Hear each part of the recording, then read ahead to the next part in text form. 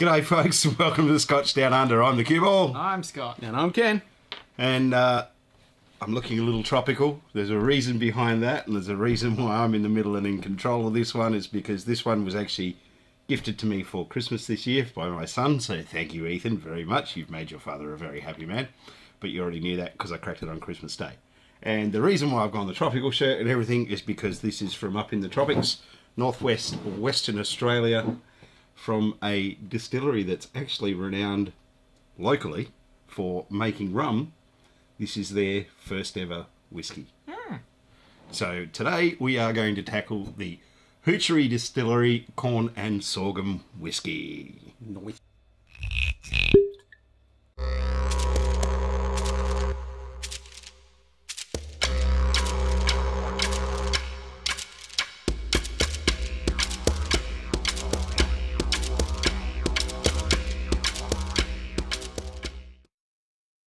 Back in 1995, a farmer in the Ord Valley region up around Kununurra was involved in the start of Western Australia's sugar industry. Yeah. And he got the idea of like, well, if we're growing sugar and stuff, Might as well make some rum. let's make some rum. So they're actually listed as the first legal rum distillery in Western Australia. So yeah, 95 or thereabouts. And it's all basically small batch stuff.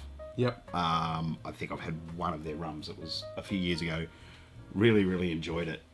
Heard about this And it's pot still. Handmade pot still. handmade pot still, that's- hand bottled, and yeah. So this is their first attempt at a whiskey that they've actually released. It's Yeah, possible yeah. they've had a couple of goes at it beforehand, but this is the first one they've released. So it's corn and sorghum, with sorghum, Sorghum. yeah, Yeah. which is all grown locally in Kununurra, like in the farm, literally. Like the farm is at the back, the distillery is at the front. Yeah, so the terroir is, you get it from this distillery, it is made at this Yeah. distillery, and grown at this distillery. Quick question. The fuck is sorghum? It's an old grain. Yeah, Yeah. basically, pretty much exclusive to Australia and Africa. Africa. Yeah. So it's actually gluten free. Okay. And it's a very white, fluffy looking when it's ground up, if I remember correctly. Yeah, very sustainable, and there is actually historical records of, not so much here in Australia, but in Africa, for centuries they've actually been fermenting sorghum and turning it into different Alcoholic goodies. alcoholic beverages. So yeah, this is their first go at doing a whiskey, and is batch number one, only 813 bottles per batch, because it is a Oh, see, that's not actually the number. 300 litre barrels, or Yeah. maybe a little more. Yeah, So yeah. that's not actually the No, that's the bottle number. They're just saying barrel number one, so 813 bottles from barrel number one. Yep. So yeah, there was that hesitation of, shit, do I open this or do I just order another bottle? And it's like, oh no, I've got to open it. I've got to know whether it's bloody worth it or not.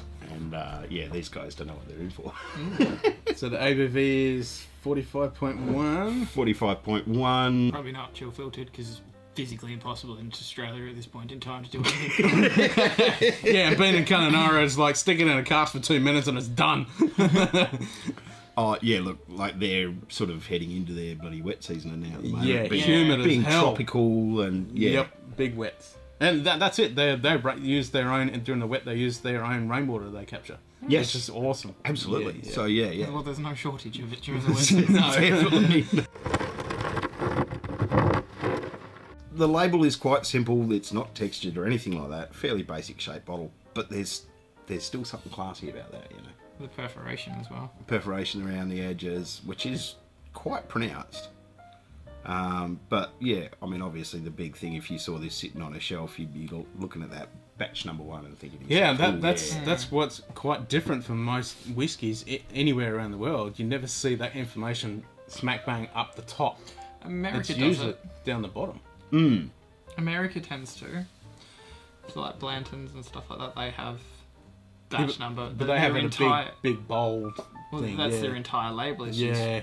batch number, barrel number, bottle number. That's it. That's how they market their whiskies. You do see it a little bit with American, but not really anywhere else. It's just kind of in the bottom corner, like here, like... The biggest giveaway that it is actually a special release from a small distillery. There's nothing on the back. There's no barcode. There's nothing. Nothing. Yep. Because and all the notes on the front. They're selling them Actually, direct. I just noticed there's a really nice watermark in it. Yeah, look at that. It's got his logo and everything there. Everything's got him on it. Everything the Old River That's does awesome. has him on it, which I believe he unfortunately It is died embossed. last year. That watermark is embossed. Oh, I'll take you just. Yeah, that's embossed. Just. That's not embossed, him to that's find it. stamped. Yeah. Shall we have a sniff? Yes. And see what you boys think of this. I love the nose. Oh, yeah. And the other thing for me as well is it's, 45.1, I can get my nose straight in there. Yeah. And there is a little bit of ethanol there. Yeah. Just But there's that... Oh, But it's wrapped in that sweetness. So, we're placing bets that's American style whiskey. Yeah. Yeah, it's a bourbon. Yeah. Wow. No. I mean, there's... It's not from America. It's not No, bourbon. well, that's bourbon style. But almost it does have that spice. almost nougat. Yeah, There's something that's like creamy, there's vanilla rich, and it's yeah. almost creamy on the nose. But, Yeah. I mean, this nose is fantastic. And that was the thing for me straight away when I cracked the lid and took a sniff straight out of the bottle. It was just like, oh, I'm going to like this. I'm going to like this a lot. But yeah, there's something creamy on the nose. Yep. But there's vanilla All I'm getting is spice. and toffee and spice. Like there's a strong underlying sweetness there. I think that's actually the sorghum. I love it. It really smells nice. Oh,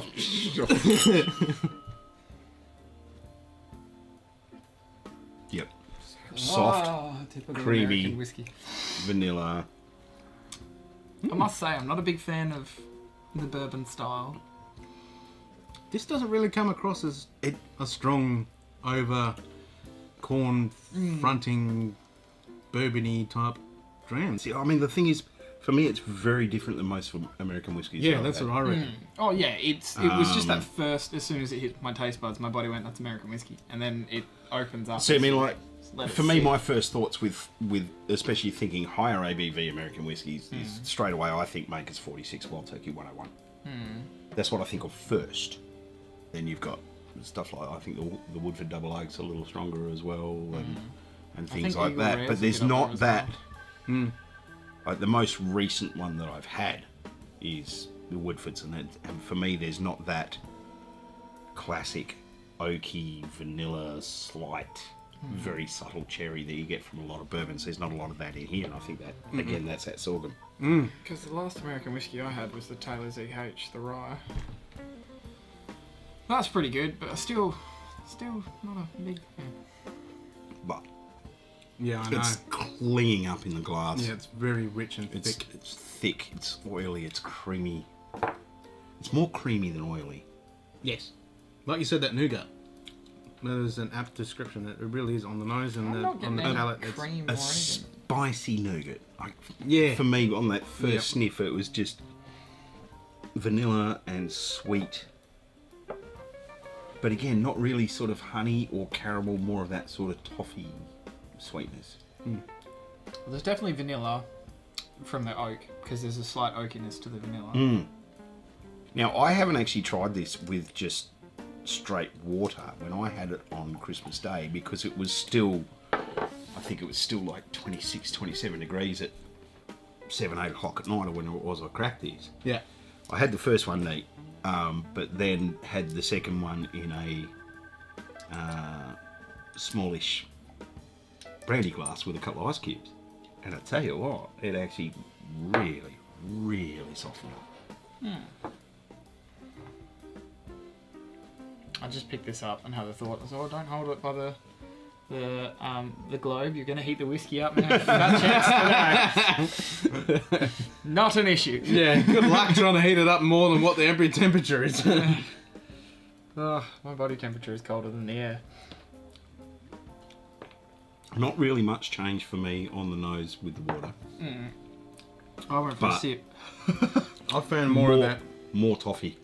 Yeah, on the palate, it's more toffee. On the nose, I was getting a bit more of the sorghum characteristic coming through. I definitely get that toffee. It's more of a burnt toffee for me.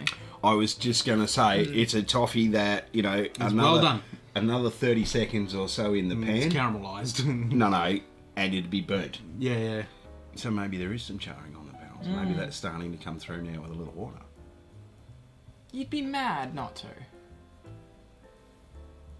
Yeah, maybe they're not charring them. Maybe they're just toasting. Yeah.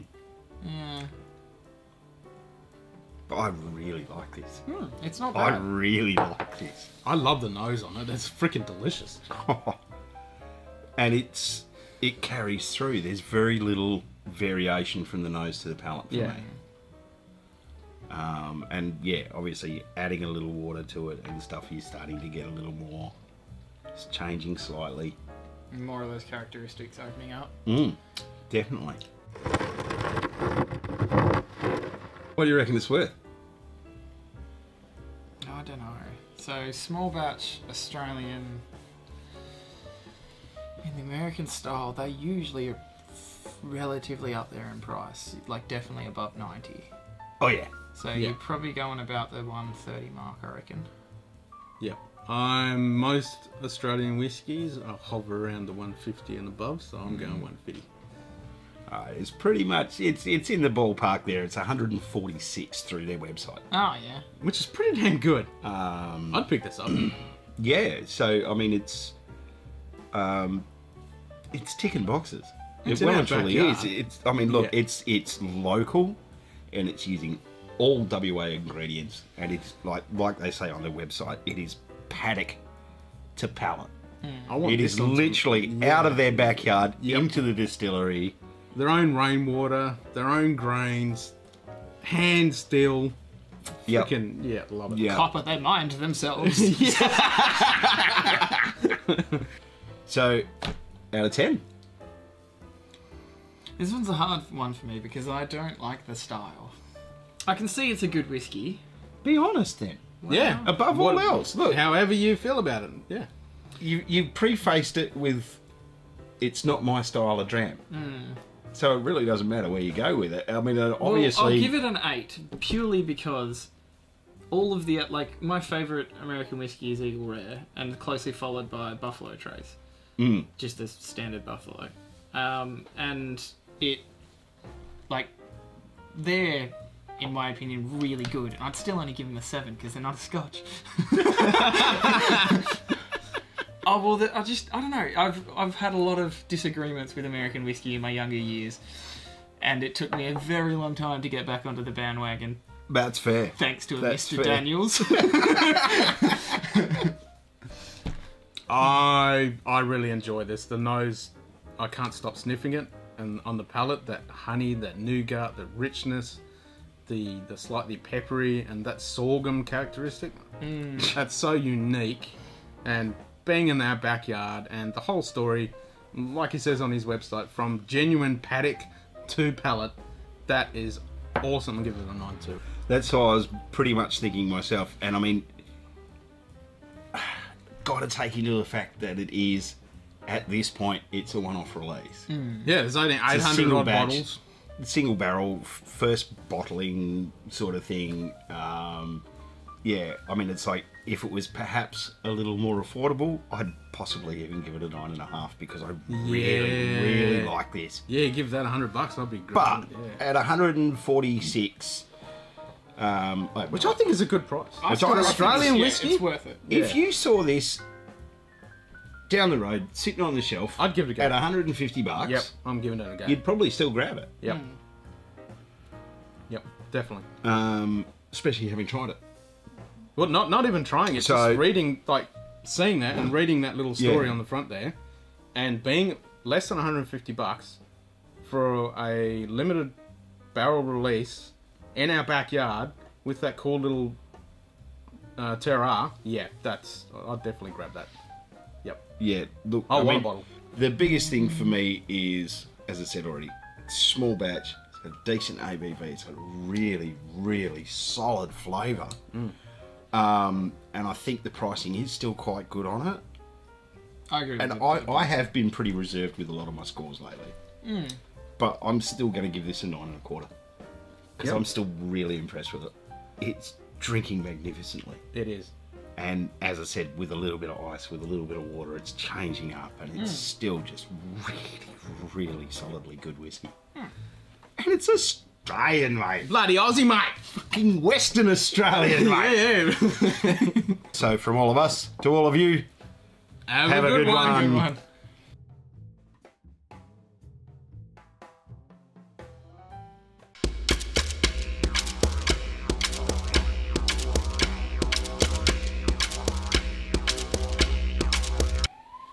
Fucking alright, Jesus!